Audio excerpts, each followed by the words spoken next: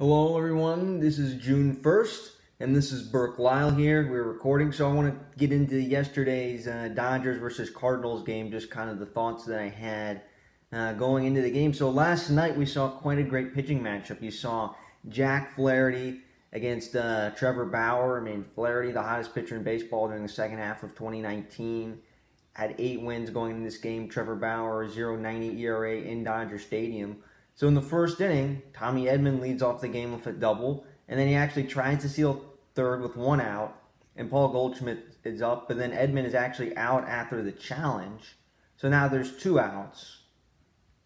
So interesting there, you get into momentum, and then all of a sudden you lose it when the challenge doesn't work out, and then Mookie Betts in the bottom of the first is hit as he leads off. With Betts on first, Cody Bellinger strikes out to end the first inning, so Betts ends up getting stranded.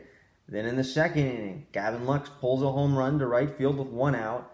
In the second, then it's 1-0 Dodgers, and Chris Taylor hits a home run to left again. So it's 3-1. Came on a 3-1 fastball, 2-0 Dodgers here in the second inning. And then Mookie Betts then walks to lead off the third, but then Flaherty strikes out. Muncy on the slider, and then as Justin Turner comes up, Betts is caught stealing in the inning on a strikeout as well. So strike him out, throw him out, double play.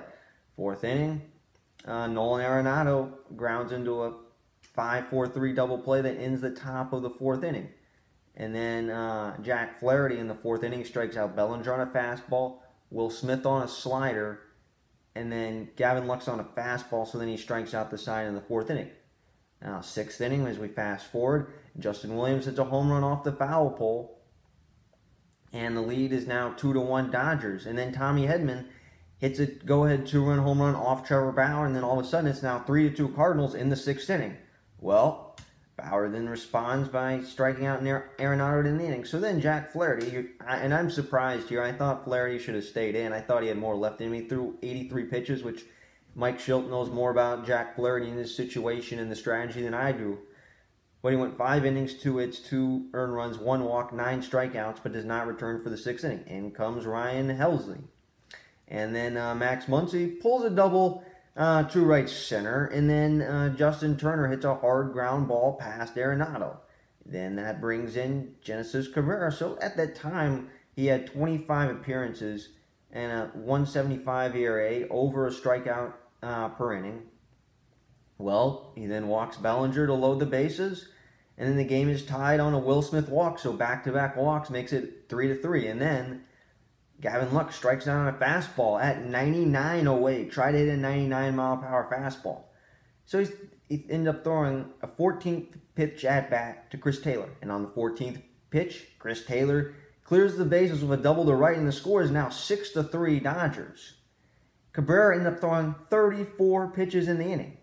So now it's 6-3. Tyler O'Neill hits a home run in the 7th to cut the lead to 6-4.